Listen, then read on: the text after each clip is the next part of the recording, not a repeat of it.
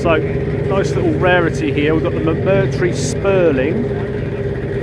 This thing holds the lap record, or the hill climb record, should I say, for Goodwood Festival of Speed. And it did it in about 39 seconds, I believe.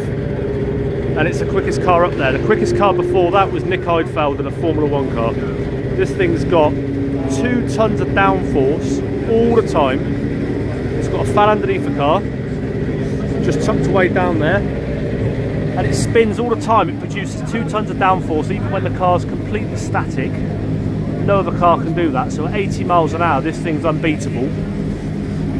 Hence the hill climb record's gone to this car. It's driven by Max Chilton, ex-Formula 1 driver, and it's unbelievably quick. But up to about 120 it will get beat by a Formula 1 car. And they've lapped this thing around Silverstone in 1 minute 40, which is kind of LMP2 times. So it's pretty swift. Very, very impressive. It sucks air in all the time, and it blows all the air and the dust out the back of it. It looks like a big cloud coming out the back. And they're actually going to produce these for sale. You can buy one of these.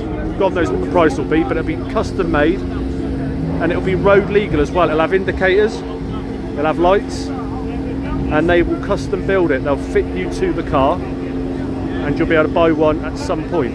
Whether that actually turns out or not, I don't know, but at the minute, probably the most technologically advanced car here. It is a classic meeting, but my God, this thing's good. Really, really worth having a look on YouTube just to see this go up the Goodwood Hill, because this thing is quick.